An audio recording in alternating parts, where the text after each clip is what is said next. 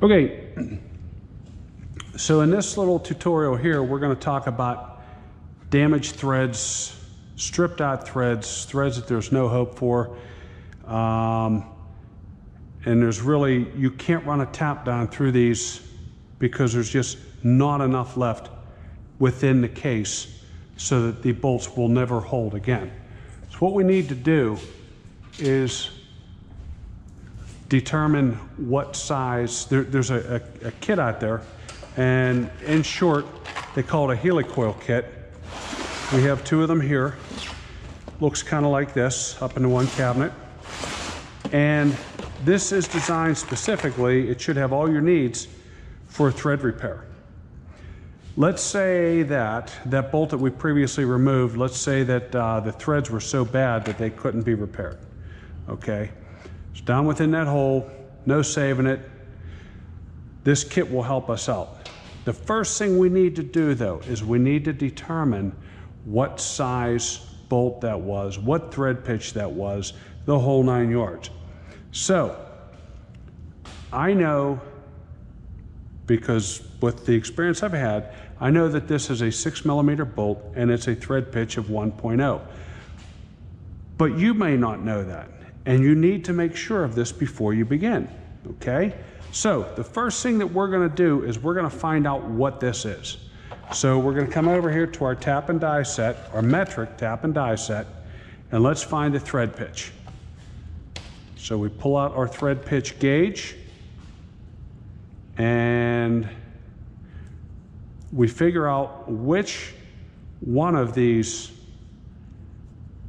is going to match up with our thread pitch of the bolt that came out of that hole originally, okay? So we try this 0.9, and that's not really working too good. So we're gonna try this 1.0. This 1.0 drops in the threads perfectly. Because this is a metric bolt, the thread pitch is going to be in 1.0, 0.9, 0.75, etc. If it were an SAE, it would be threads per inch. This is actually millimeters between threads. And in this case, a 1.0 means that there's 1 millimeter between each of these threads.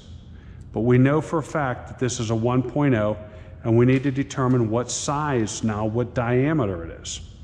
So, again, there are bolt cards out there, you can find that out, or you can go through here, through our tap and die set, and in this case, I'm assuming this is a 6mm, and it fits right in, more or less. Fits right in, and our die threads right onto it. So we know that this is a 6 by 1.0. We need to know that before we start here, because once we have to drill to the correct size. Now, on this tap and die, or this, this Heli Coil set, the lower portion is metric, the upper portion is SAE. So I'm going to come down here and I'm going to find in this plastic case where it says M6 by 1.0. These 4 devices right here are everything that we need to do this job correctly. We have a drill bit, we have a tap, we have an install tool, and we have a device for breaking the tab off at the bottom once we're done installing it. So we have these 3 items that we will need, and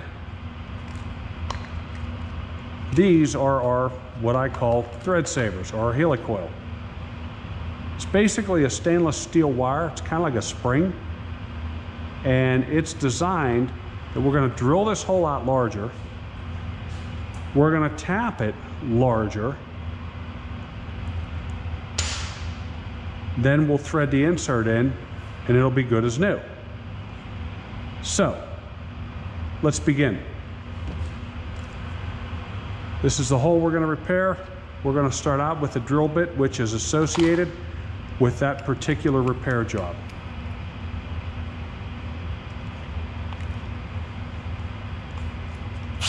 Now I can tell you that aluminum is kind of funny, and you watch for the drill bit to grab and pull itself down in. Just be careful of that. All right, so make sure you're straight. Keep the drill bit, whoop, turning in the wrong direction. And we're gonna drill out what's left of the old threads. See how quick that drill bit grabbed and went all the way to the bottom of the hole. Clear off as much of the extra thread. Now we're going to use our tap, which is going to go down in there and cut new threads.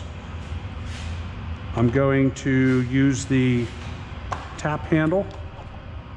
You know what? I won't be able to because this shaft is going to be in the way. Hold on for just a minute. Okay. In this case, we're going to use our crescent wrench. Add a little bit of oil.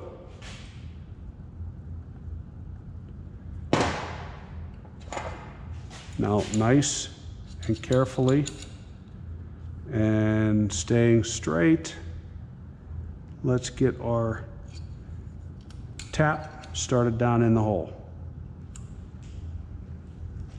The straighter you make it, the better the job will be.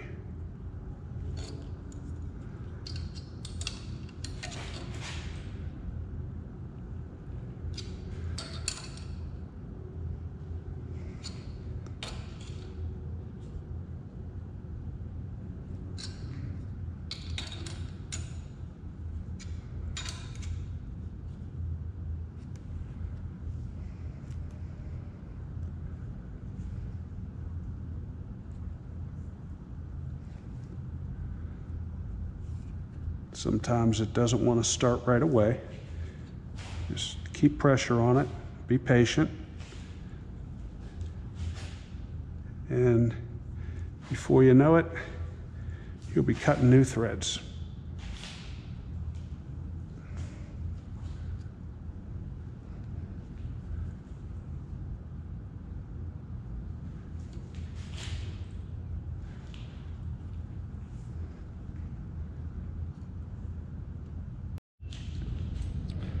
Okay, so I moved the shifter shaft out of the way, took the circlip off it, and that way there, that enabled me to get the tap handle on. So here we are, just like threading any other hole. You're gonna give it about a half a turn, back it off a quarter. Half a turn, back it off a quarter. And you're gonna keep doing this until you get enough threads cut to get that insert in there all the way. If you don't cut enough threads, the bottom of this tap is tapered. And what's going to happen is your Heli Coil is going to thread in, and then at the bottom it's going to choke off. I'll show you what I mean here in a minute. And you won't be able to get your tool out after you install the Heli Coil. So we want to make sure that we cut enough threads in short so that we can get our Heli Coil in there easily.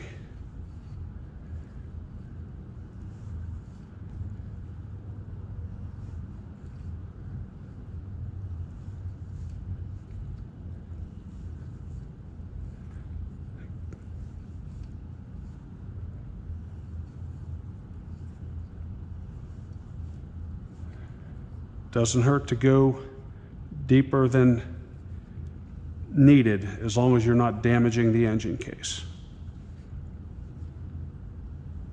Okay, feels like we about hit the bottom there. So I'm going to go ahead and remove the tap.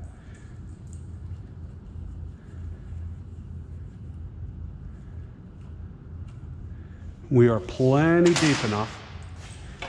I'm going to go ahead and just rinse that out a little bit to get any shavings and stuff because we don't want them in there.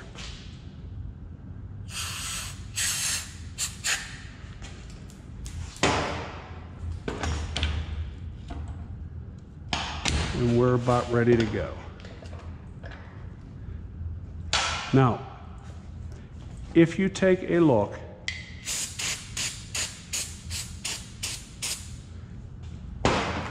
at this tap, you'll see that near the top of it, it tapers in, okay? You're gonna get the same result down in that hole. If you don't go down in there far enough, those threads are gonna taper in and they're gonna get narrow. So then you're gonna go and you're gonna wanna screw this insert in, and it's gonna go into that area where there's less threads, and it's going to close in. Then in turn, your install tool, you're not gonna be able to remove the install tool because it will crimp this and you can't get the tool out. So in short, make sure that you go deep enough with the tap when you put your initial threads in there.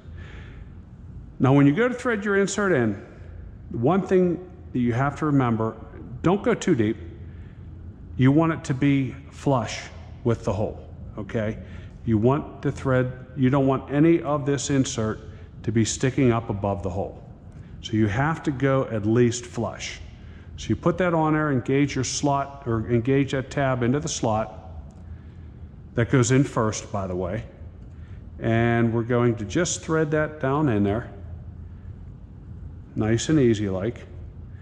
And as long as we have the threads deep enough from the tab, we can thread this down till it's flush with the top of the hole, or slightly below the gasket surface. Okay, and then we just remove our install tool. Now, if we didn't make the threads deep enough, that insert would choke off and grab a hold of this. So now that our thread insert, or our Heli Coil, is installed, that tab has to be busted off. So you're just going to take your punch down in there and just like that, and it's busted off. Take your case, flip it over, rinse it out one last time, and you should be able to thread that bolt